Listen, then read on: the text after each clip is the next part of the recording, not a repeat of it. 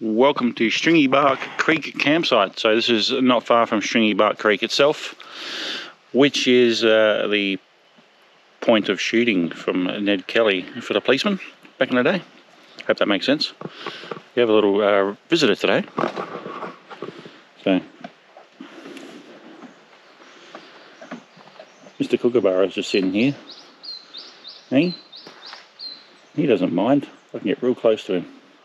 Like a metre away right now. So he's chilling at the campsite here with us. Very tame.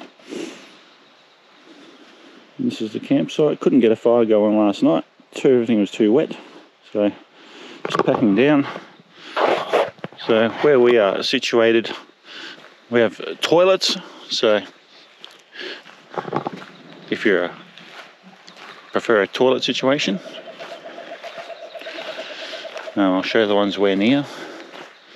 There's a few people here, well, a couple now. The one of us rocked up late last night and set up. So this is toilet block here, male and female, unisex toilet block. Really big campground. Got campsites up in here. And now I'll take you to the Kelly tree and I'll show you where the policeman was shot. And then we'll come back over to this area to my left over here. Has all the history and all the police officers.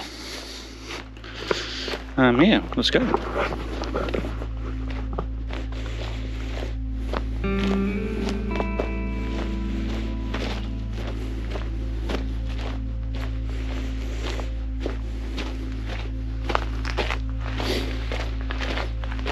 It's a little bit of a hike. Not much though, just a little bit. Now, I believe you can access this from the Stringybark Creek campground too, on foot. You don't have to drive around here.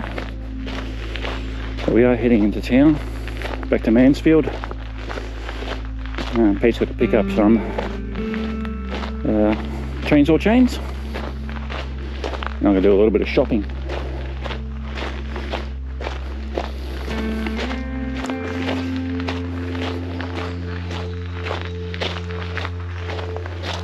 Right, just down here is where it all went down.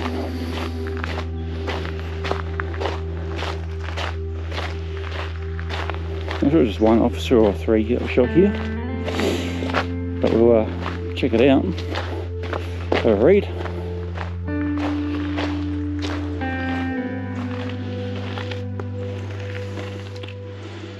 So once this went down, a monument was built in Mansfield, which is still there to this day.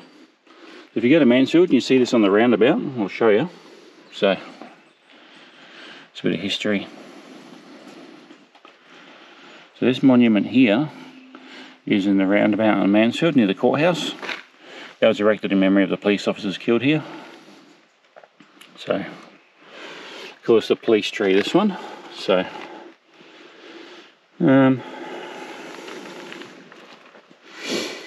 two trees scarred by bullets became recognised as local landmarks. One tree was located at the police camp, where the other two were murdered. Okay, so one officer was murdered here. The second tree stood a quarter of a mile away to the northwest on site. Where Kennedy was killed, it was inscribed with a cross and the letter K. The Kennedy tree survived until the 1920s before it was harvested. The tree at the police camp was felled in 1908. This left only the tree stump behind to mark the location. So when new roads were built in the 1920s, it became much easier for travellers to visit Stringybark Creek. And the property owner placed a fingerboard marker on a ring-bark dead gum tree close by the stump of the original marked tree. Blah blah blah. In the 30s, got attacked by termites. In the 80s, a steel plaque intended to be representative of Ned Kelly's helmet was affixed over the top of the remaining visible name. That of Constable Lonergan. The plaque covered Lonergan's name and omitted the names of other policemen. So now that is in here. So obviously people have been inscribing stuff on this tree, which they shouldn't be, but big massive tree up there. And in here is a helmet that covers the name of the police officers, I believe, in here. So, and it's just indicative of Ned Kelly's helmet. So that's the police tree, or the Kelly tree, as everyone likes to call it. And I'll go back and read about the police officers. Alright, so this is Constable Thomas Lonergan. A bit of information on him. He was the one that was killed here. Shot by Kennedy was on duty in the company of Sergeant Kennedy and Constable Scanlon. So, a bit of information on him down here. Again, feel free to pause. I'll hold this over here so you can get a bit of a read. And it's a family statement and stuff like that. So that was him.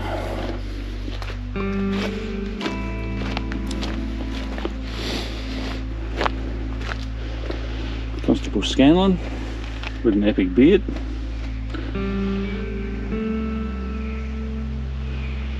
Again, he was executed at the police camp, I believe, this one.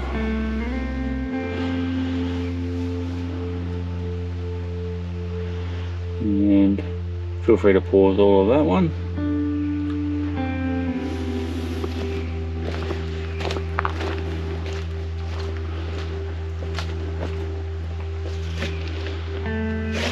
And then Constable Kennedy, or Sergeant Kennedy, sorry. Sergeant Michael Kennedy.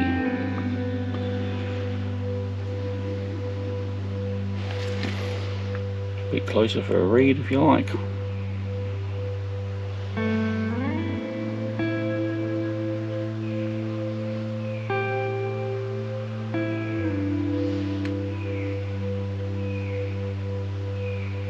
Alright, check out some of these other boards. So we'll start around here.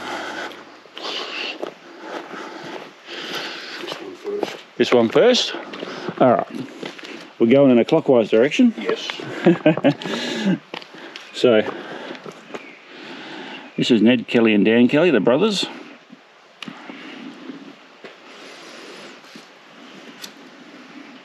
Of course, someone scratched their faces. Must not like them.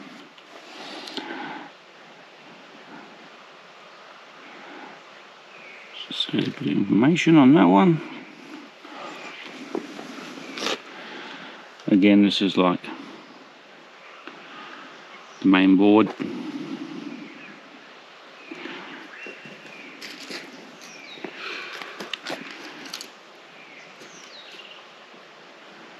This is the story of what happened, pretty much. So,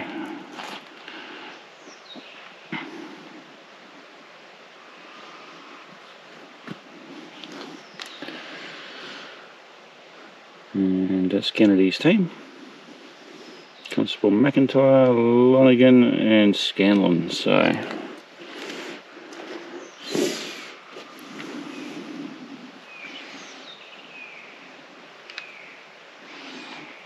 more of a story here, what happened on the day.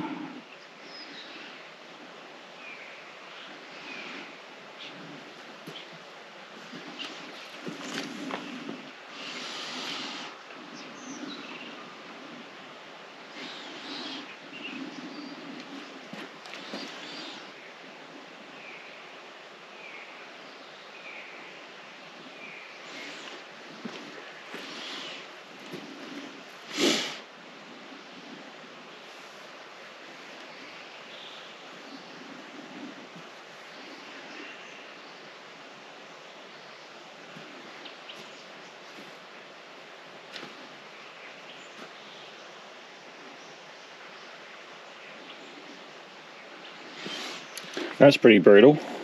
Shot through the right eye by Ned Kelly. Ouch.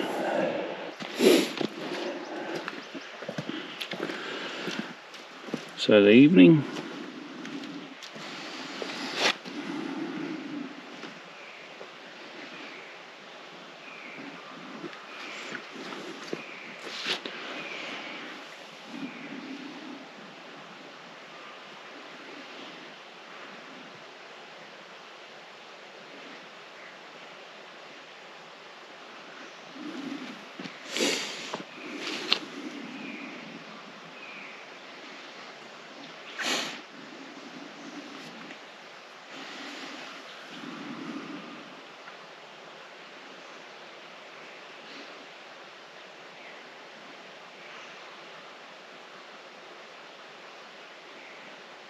So that's when the rest of them were murdered.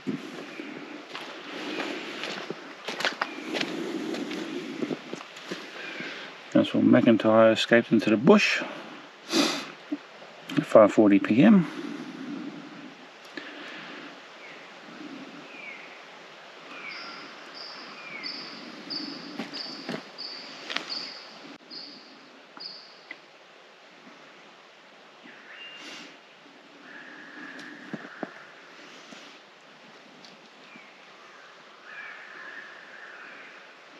This one here is about getting back to Mansfield and getting another search party out.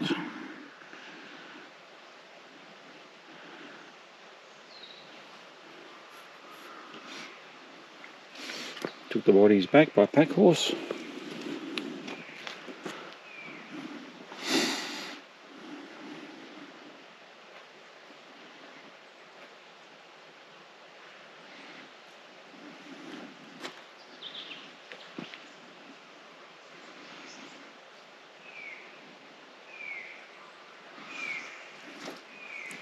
Found Kennedy's body, quarter of a mile away, on Thursday, 31st. So 26th to the 31st.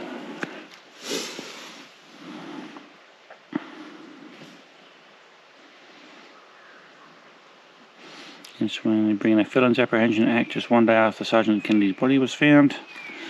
Provided the accused are declared outlaws in the event they did not make a timely surrender. So, if you didn't surrender, you were then deemed an outlaw. 12th of November, they were told to come in. None of the gang gave themselves up. They were classed as outlaws then.